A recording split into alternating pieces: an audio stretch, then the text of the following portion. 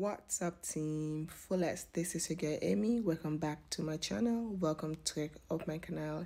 In today's video, I'm going to share with you guys how I make my body butter, and these are all the ingredients that I'm going to be using. This is also the container where I'm going to store the product. I've already washed and sanitized all the containers and the ingredients. I've already cut out the measure. You can use as much as you want. You can use as less as you want. I just eyeball the ingredients and just mix everything together. I don't measure everything. So this is the glass container that I'm going to be using. You can put it, this one, you can either boil water and put the container on top, or you can just directly put the glass on the gas. It's okay. So I got this butter from the African store. There's this lady I come across, and she started her own product line, and she's selling this butter, and I decided to give it a try. So yeah, I picked it up, and I really liked it.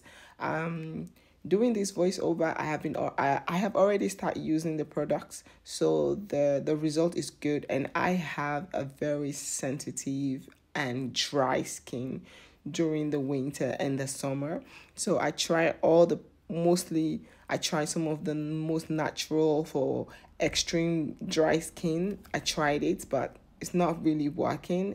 And for me, this works wonders. This works perfectly. I use this for summer, winter, throughout, and I just loved it. And shea butter is very good. Cocoa butter is also very good. So what I did is I kind of cut it into tiny pieces. Then it's more easier for it to just melt. So after adding the cocoa butter, you can add as much as you want to, or you can add as less as you want to.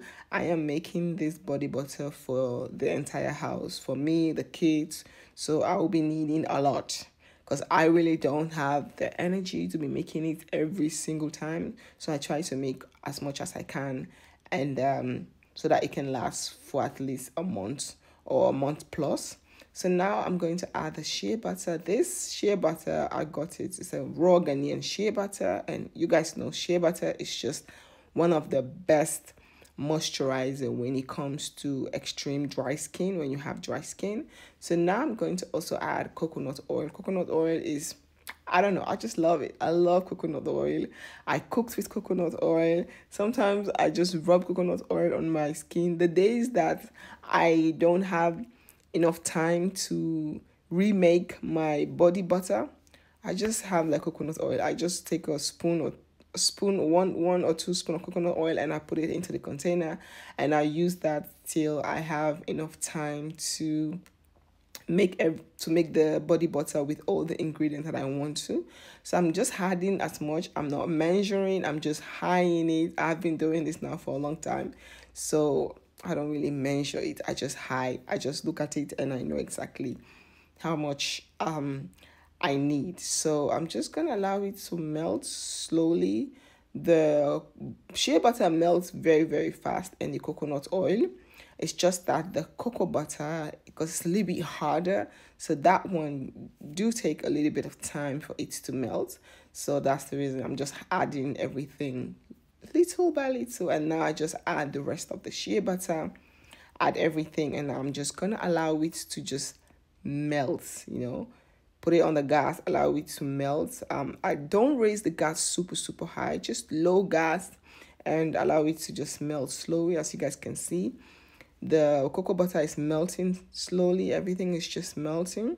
So now that everything has just melted, I turn the gas off, and I allow it to sit down to cool. So before going in with the food processor, you have to allow it to cool down. So the reason why I put it inside this plastic, so that I don't want the oil to be flashy, like all over the kitchen. So for me, this is like the lazy method, because I don't want to be wiping and cleaning and do other things. So I just put it in a plastic bag, and then just go with the full food processor and just mix it. So now that it has cooled down, you have to allow it to cool down completely before adding the vitamin E oil and other oils that you want to add into the mixture.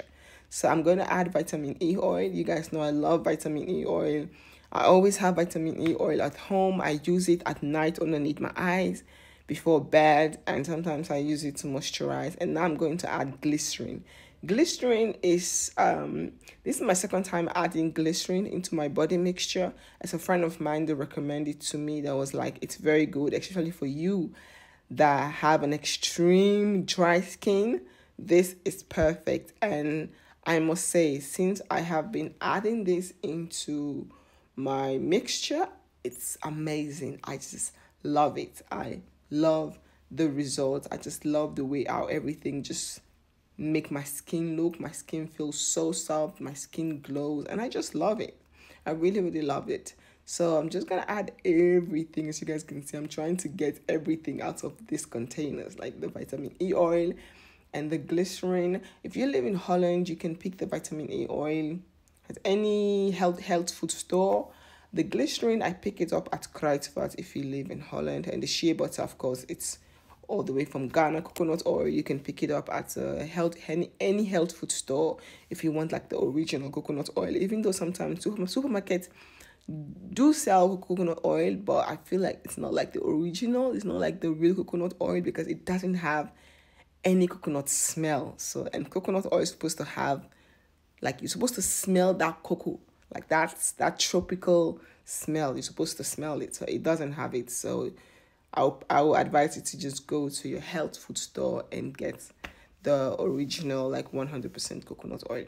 So now I'm just gonna mix everything, just mix. I'm just super tired and I'm not in the mood of cleaning after done. I just want to clean the pan, the basic stuff. I'm not in the mood of cleaning kitchen. I've already cleaned the kitchen. So for me, putting plastic around it, that's the lazy way of doing it, okay? Yeah, I just don't want too much. I just don't want too much work, you know. I'm just trying to do it and get it off. So I'm just going to mix it properly. Make sure you mix it properly. I do. You can also allow it to like cool and then mix it if you want to get that buttery, creamy thing. You can allow it to just cool when it's like getting a little bit harder, and then you can go in with the food processor. But right now I'm running out of time. I have other things to do, so I skip that process. I just allow it to cool down and then add the other ingredients and just blend everything. And then I'm just gonna pour everything into the container and put it in the freezer, in the fridge, so that it gets a little bit like a little bit harder. It doesn't get hard like the way the shea butter or the cocoa butter will, because it mixed with other oils, so it's hard, but it's not like super hard.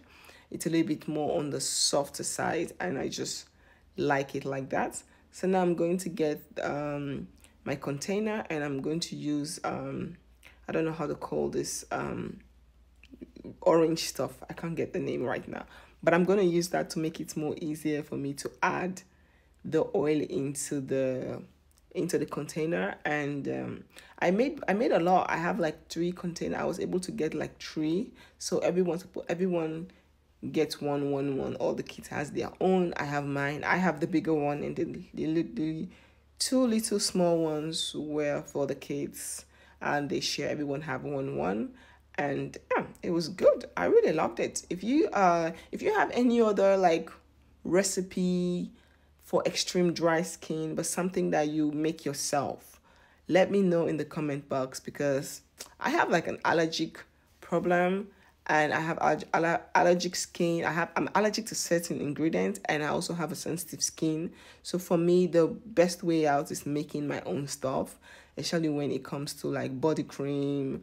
It's just making my own stuff. I really don't have the energy to go through every single ingredient list looking for what I can use, what I can't use, what I can't use, and what I can use. So I decided to just make my own stuff, and trust me, this is 100% natural. It's good. I love it. So yeah, this is what I got out of the oil. So now what I'm going to do, I'm going to put this into the fridge, allow it to get a little bit harder, because yeah, I don't want to leave it on the kitchen counter, because them kids of mine, I don't want any stress. So let's just put it in the fridge and leave it there for a few minutes So yeah, this is the finished result. If you like this video, please don't forget to like, comment, subscribe, and share. Follow me on my Instagram and Facebook like page. All the links will be down in the description box. Team Fullest, peace out.